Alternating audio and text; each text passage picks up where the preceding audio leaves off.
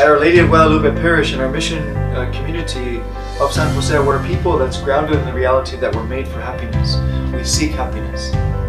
We believe and we know that our own happiness and that of everybody else will only be discovered and obtained in authentic love. Where do we seek it but in the one who is love?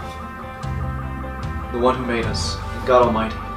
Here you will find lots of people in our community involved in lots of different programs and who are associated with activities and ministries that are all directed towards helping them pursue their purpose and their fulfillment. Each of us is called by God in a unique way, given a role to play. We have a job to do for the time that we're here, knowing that we're not here forever, but that we are made to live forever. We're a diverse family, and this is our spiritual home.